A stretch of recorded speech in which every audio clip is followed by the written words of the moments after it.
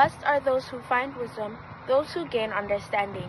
Proverbs 3, verse 13. Hi, my name is Michaelia, and I would like to invite you to plug in and get connected to YES, Youth Empowerment Session.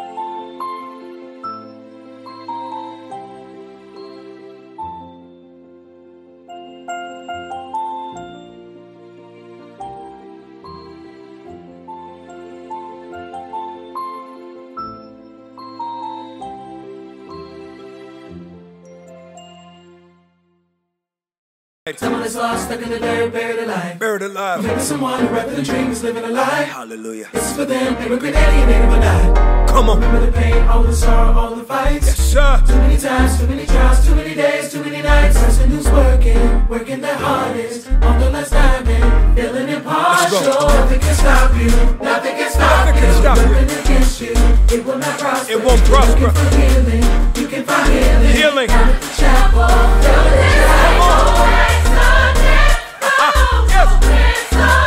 Hallelujah. Feels like victory.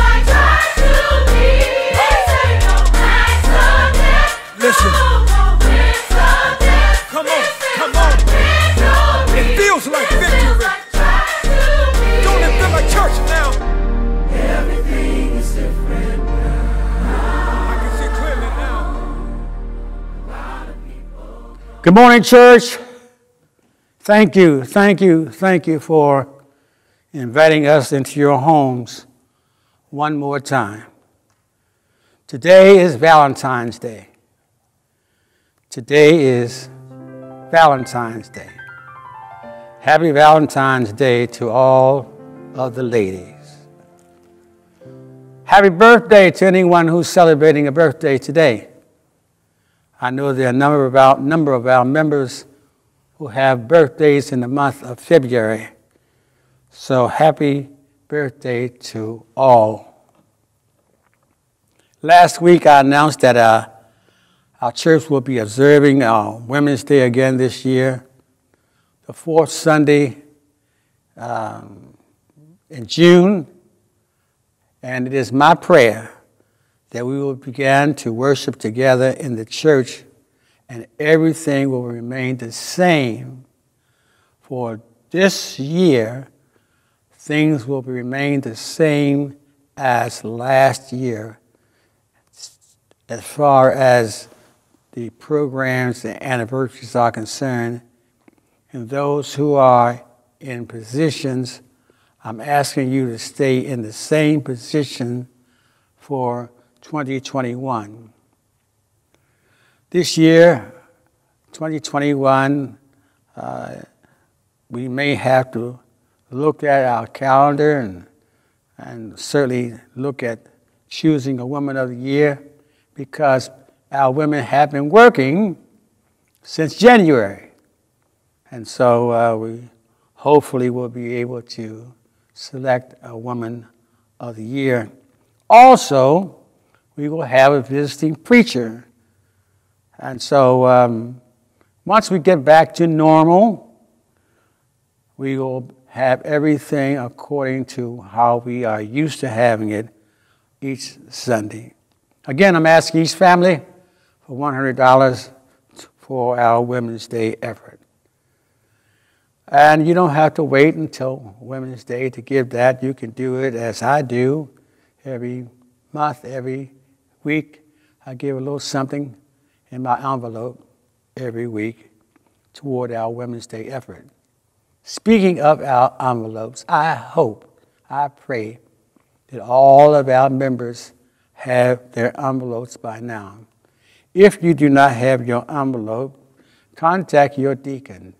If you do not have your box of envelopes, contact your deacons. If you do not know who your deacon is, call the church. Every day, someone stops by. So please drop by and leave messages for us in our box, and also leave your envelope in our mailbox, and we'll be glad to be in touch with you. I want you to know our church is doing very well. Our church is doing very well. Our church is still being maintained. Our church is being maintained. And our food pantry is growing. Our food pantry is not only growing, but Brother Butler is still talking. Praise the Lord.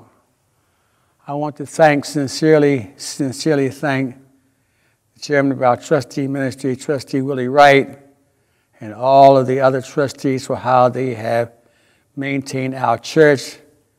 Our church looks beautiful on the outside and on the inside. Grass has been cut, snow has been removed, and the church is kept in excellent order. So may God continue to bless all of our trustees and how they have been maintaining our church. Our prayers go out to Sister Reddick. Our prayers go out to Sister Reddick in the passing of a member of her family. I understand that Deacon Daniel has already spoken with her. She's traveling to Virginia, and our prayers are with her, praying that she will not only get there safely, but arrive back here safely. I thank God for all of our teachers. I thank God for all of our teachers, every one of them. They are doing a magnificent job of teaching, showing up on time, teaching well, and the classes are growing. The classes are growing. We have people who are tuning in who are not members of the church, but they're tuning in, and they come from different parts of the country. And so I thank God for our teachers. I understand that we are having our preachers to teach, and Reverend Campbell is going to be teaching, as Brother Campbell is teaching, and other preachers are teaching. I'm looking forward to hearing each one of them. Last but not least, the pandemic is still with us. The pandemic is still with us. Please get your shots. Please get your shots. Sign up. Get your shots. And when you do, stay safe. Even after you get your shots, you have to continue to wear your mask, keep your distance, wash your hands, and be safe. Be safe. Everybody around you is not safe. Be safe. Don't play like this thing is over. It will be over soon and very soon. But in the meantime, I want you to take care of yourself. We're looking forward to your being here in the church where we can worship together soon and very soon. Again, and last but not least, I want to thank Brother Barry Hutchins for how he has been so faithful in making sure that this happens. Because of him, this happens. So I want to thank you, Brother Barry, for all of your expertise. And I don't take that lightly. Thank you so much.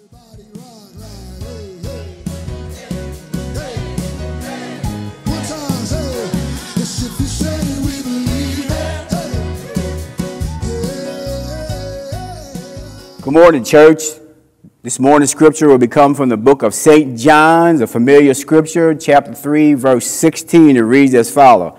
For God so loved the world that he gave his only begotten Son, that whosoever believe in him shall not perish but have everlasting life. Everlasting life. Now let's pray. Most gracious and heavenly Father, as once again we, your humble servants, come, Lord. We come in the name of Jesus Christ. We come, Lord, just being as humble as we possibly can, Lord. We just ask that your spirit of you dwell within this place, Lord. As the pastor brings the word for us, Lord, we pray that the word will fall on fertile ground, Lord. So on this fertile ground, Lord, people will understand that you are the one and only true living God. We just ask you could continue watching over those who might be sick and shut in, Lord. We ask that you continue watching over the one who's going to bring the word today, Lord. We pray that, Lord, that he hide behind the word and bring forth what you have asked him to bring forth, Lord. We just ask you continue watching over the leadership of this church as they have to make decisions sooner or later when that you're going to tell them to open it up, Lord. We just pray, Lord, things are done in decency and order. We just ask you continue watching over me and my family, Lord, and all those who are under the sound of my voice. It's in Jesus Christ's name I pray. Amen.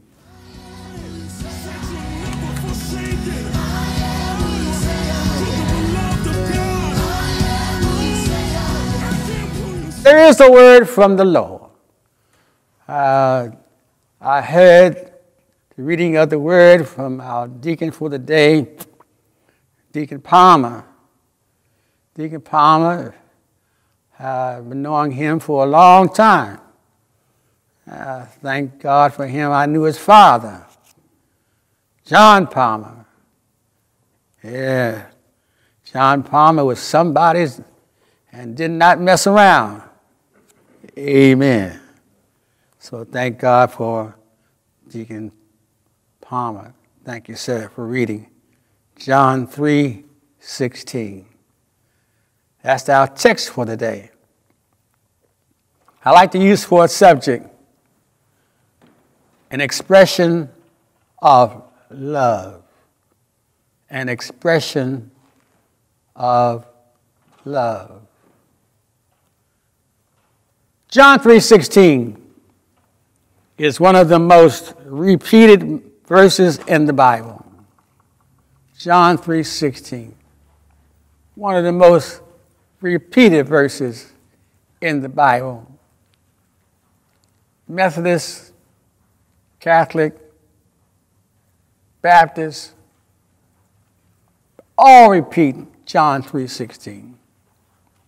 For God so loved the world that he gave his only begotten Son, that whoever, and that's the part of that scripture that I love. I love that part because it says whoever. Whoever means you and me. Whoever believeth in him shall not perish, but have everlasting life.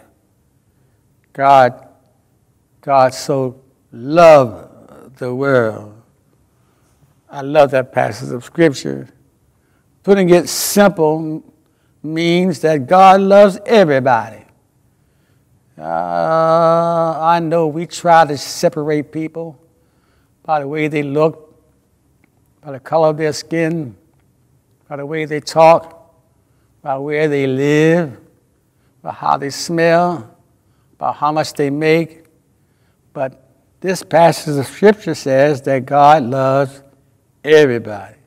And everybody means everybody. So I thank God for that passage of scripture. God so loved the world.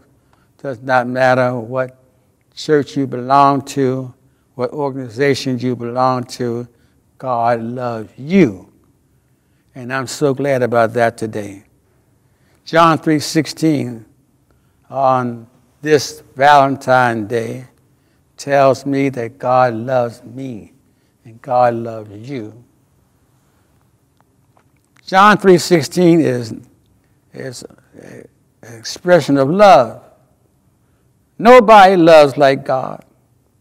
Nobody. I don't care who that person's, I don't care who they are. Nobody loves you like God loves you. Some people can tell you they love you, but when they get mad with you, they forget all about you and move you to the side. But God loves you no matter how you treat him. God loves you, everybody. Just think about that. Just think about that. He loved the world so much that he gave his only son. There's nothing in the scripture that says that there was another son somewhere lurking in the back. It says God gave his only son. So much that he gave him to the world. I like that passage of scripture also for this Valentine's Day, because some people won't receive cards. Some people won't receive letters. Some people won't receive any kind of boxes of candy. But just knowing that God loves you, that's enough for me. On Valentine's Day, some folk will get boxes of candy. Excuse me. Some people will get boxes of candy. Some people will get a cake. A friend of mine on Valentine's Day, he will get a pineapple cake baked for him by his wife to show her love. The Valentine's cake is an expression of love. The box of candies is an expression of love. The card that you receive is an expression of love. So with Valentine's Day, we do that to show an expression of love. But let me stick a pin in that right now, because really and truly every day should be Valentine's Day. Show your love for your loved one every day. I looked at this passage of scripture and it stuck out so clearly to me, because there are little things that you can do to show your love for your loved one. Every now and then, I know that Sister Graham loves me. I know she loves me. The reason why I know is because when I go home, I open the door and I smell, I smell an apple pie cooking. Lord have mercy. Sister Graham can bake an apple pie. Don't you stop past my house now. But Sister Graham can cook an apple pie. And you know what her apple pies taste like? More. So I thank God for her showing her expression of love. There are many ways that we show our expressions for love. John 3:16 tells us that God so loved the world that he gave his son. God so loved the world that he gave his only son. I looked at that thing. In other words, he gave you the best he had. Thank God for that. When you say you love somebody, give them the best you have. Don't give them the second best. Don't give them leftovers. Give them the best you have. God so loved the world. Oh, I thank God because God gave me his son. I didn't have to do that. Lord have mercy. Didn't have to do that, but God gave me his son. Even though I act like I'm crazy sometimes, God still gave them to me because he loved me. Now, who wouldn't serve a God like that? Now, my question to you is, could you make get a better, more love than that God gave you? There is something called tough love. Have you ever heard of that? Tough love. There is really something called tough love. Tough love is when you do something that may seem like it'll be hurting, but they do that because they love you. Can I give you an example? A very good friend of mine, his son, teenager, took something in school that didn't belong to him. I want you to know that this brother's little boy's son, my father, was a Christian. Went to church every Sunday. Parents took them every day, taught him how to do the right thing. But he took something in school that he should not have taken. And he got caught. And when he got caught, they called the police. And when they called the police took him downtown to the jail. And called his daddy. And said, "Is this your boy?" Father said, "Yes, he belongs to me." He said, "Well, he just took something that didn't belong to him." Father looked at the little boy. He said, "Did you take that?" The little boy said, "Yes." He said, "Well, put him in the jail." The police said, "What?" He said, "Put him in the jail." And he turned around and started to walk away. And the boy said, "Dad! Dad!" Tough love. Dad told that little boy he better not ever take anything that doesn't belong to him again. So sometimes you have to show tough love. Needless to say, the boy never stole anything again. Lord have mercy. There is something called tough love. But the love that God has for us is the love that cannot be understood by most people. Now, the reason why I say that is because God loves some people we wouldn't dare love. God loves some people we would never, ever think about loving. But that's why He's God. He's God all by Himself. There are times when I go to the church and I see our members who are there with all kinds of problems. And I let them know that I love you. I love every member of the church because I'm their pastor. And I care about them. I care about them, and God cares about them. Loving somebody means that you will provide for them. Loving somebody means that you will care for them. Loving somebody means that summer, winter, spring, or fall, that you will never stop loving them.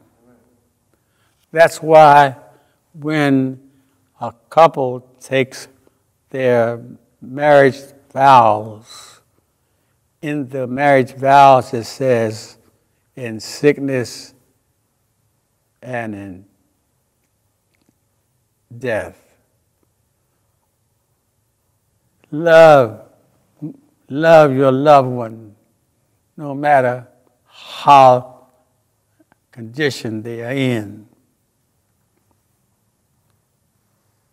An expression of love is showing that person that they mean so much to you that you're doing something special just for them.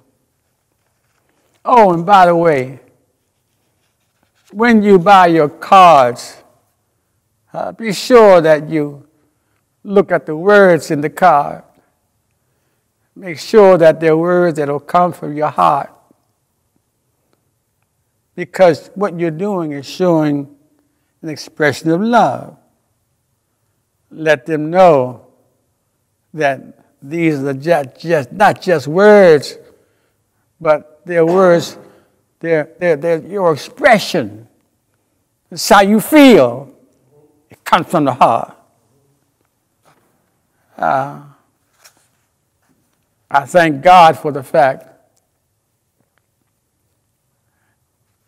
that I have, on many occasions, have to show my expression of love for my girls, Sheree and Kia. Sometimes Kia would drive me crazy.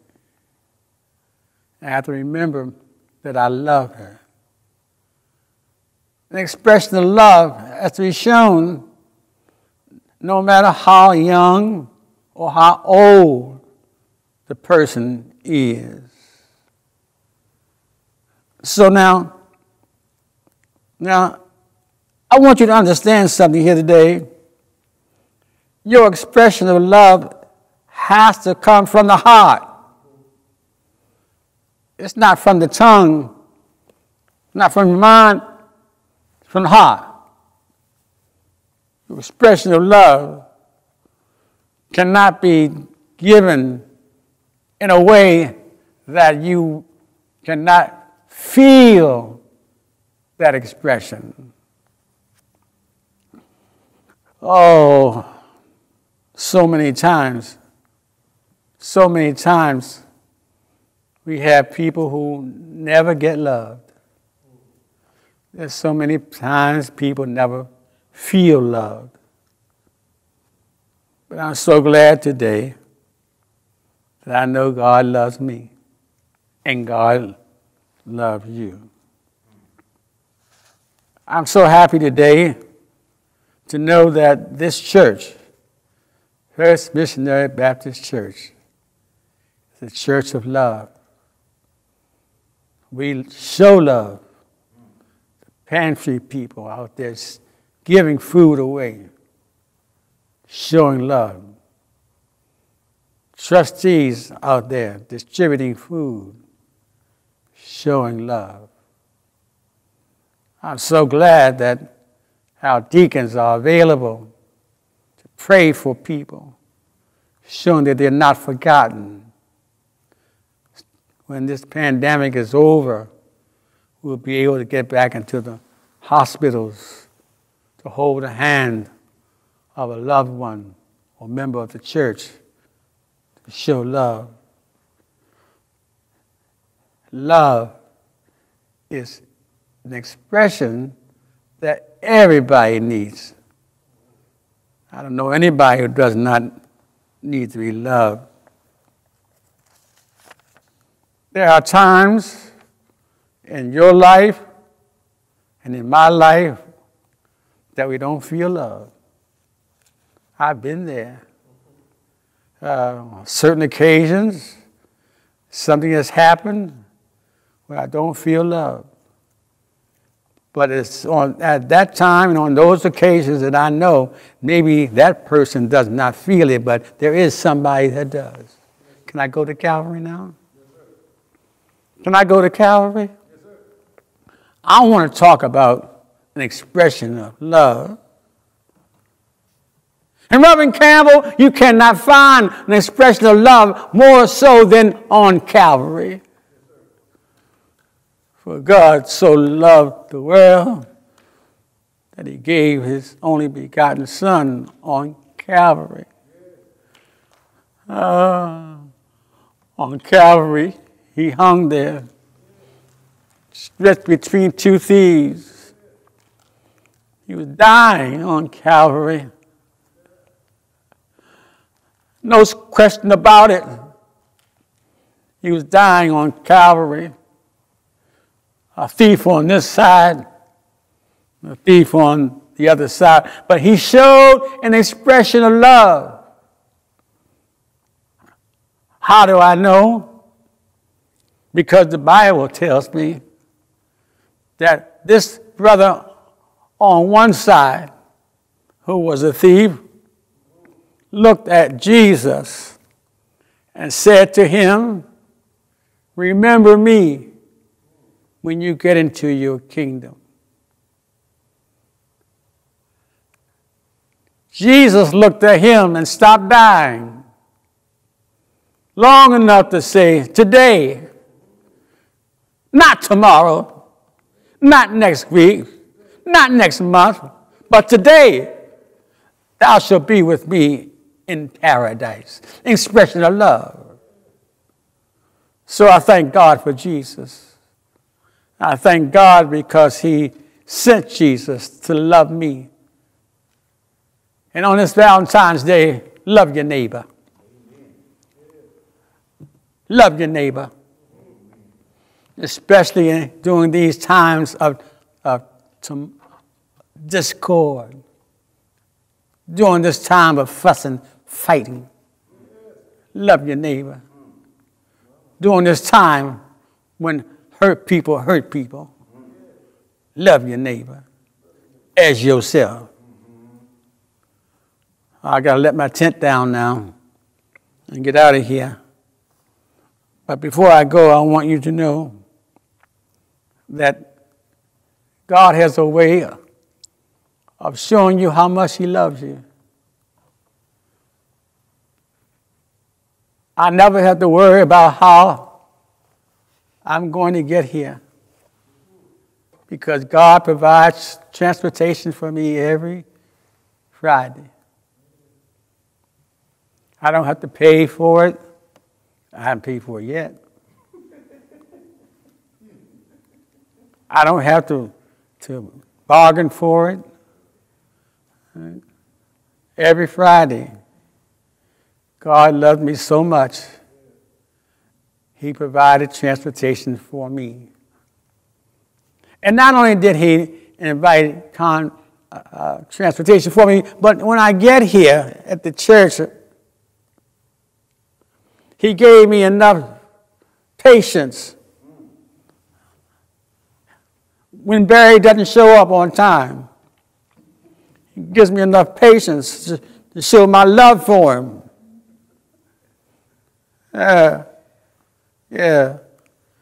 Showing him an expression of love. So I say to you, and to you, and to you, and to you, and to you, show somebody some love. I don't care who it is, show some love. And someday, some way, somebody will show you some love. And remember, God loved you, so why not show somebody else some love? The last thing I want to say is this. God so loved the world that he gave his Son out of his love.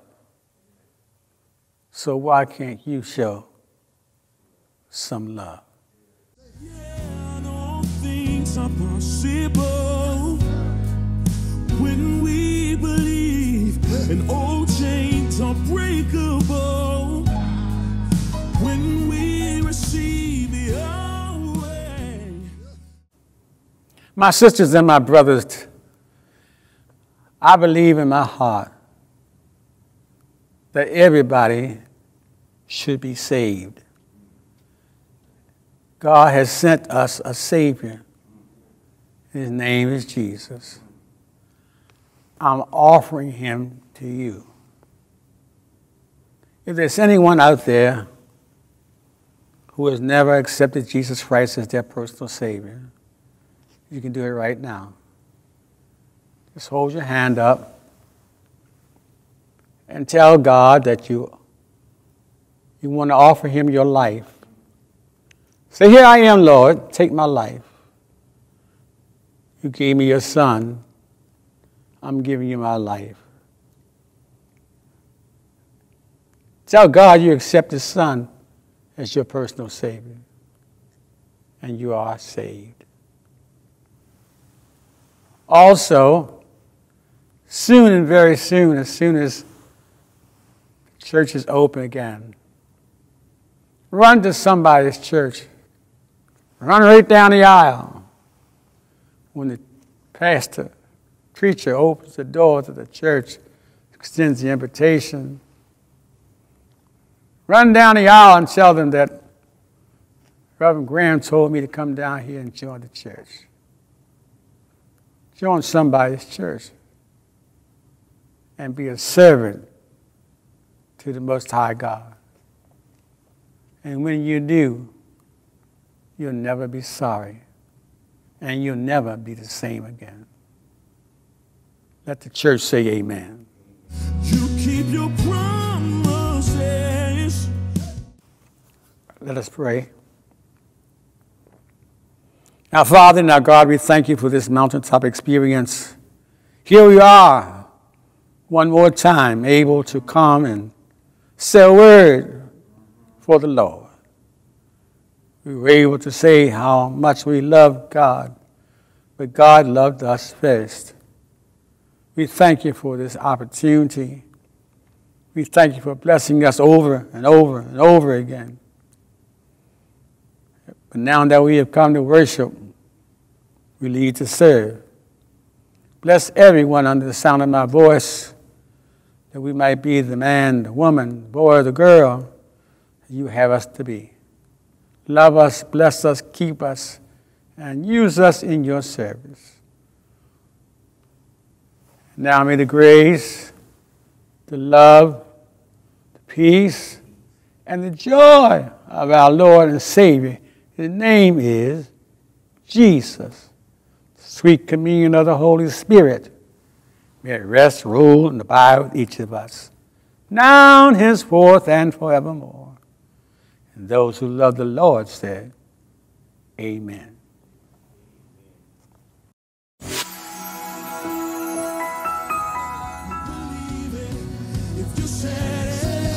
If you said it, we believe it.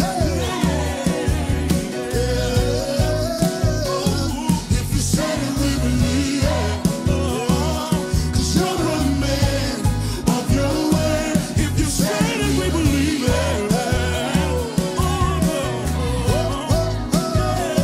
If you said it, we believe it. 'Cause you're a man of your word. We have this confidence.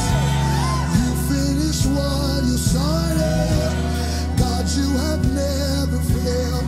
You won't start with me.